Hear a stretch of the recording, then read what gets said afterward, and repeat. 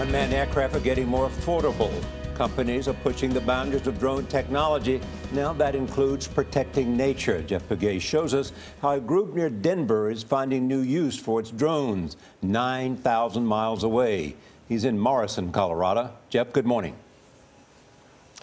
Good morning. Here in the U.S., the FAA is still working on regulations and standards for the use of drones like that one. But overseas, they're already flying in Africa over game parks, tracking wildlife, sometimes at night using thermal imaging. With an eye in the sky, drones like that one can do things that humans could never do. Launching. Just as a slingshot tosses a rock, a drone can be launched into the sky. This one soared over Red Rocks Park just outside of Denver.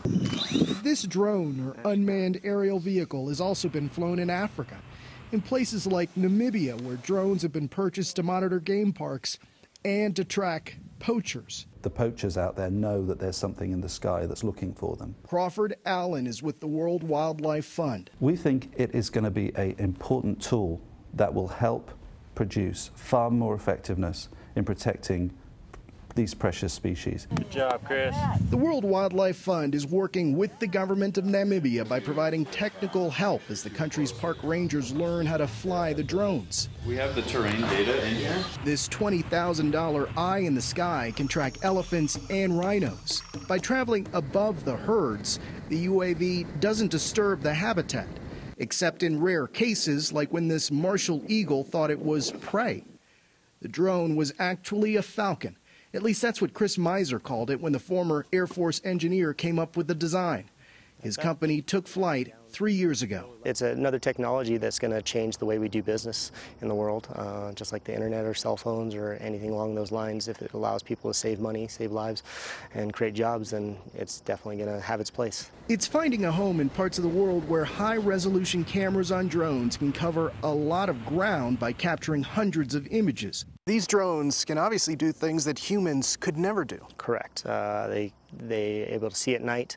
They're able to be incredibly quiet, so you can't detect them.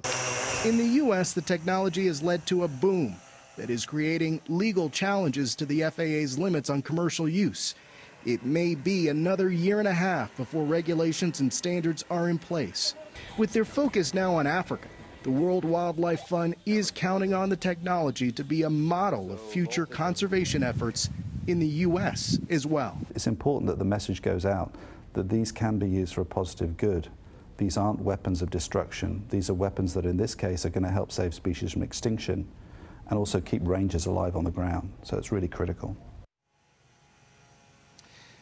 The idea of using drones for conservation efforts is being endorsed by Google. The company has given the World Wildlife Fund a $5 million grant over 3 years for their work with drones in Namibia.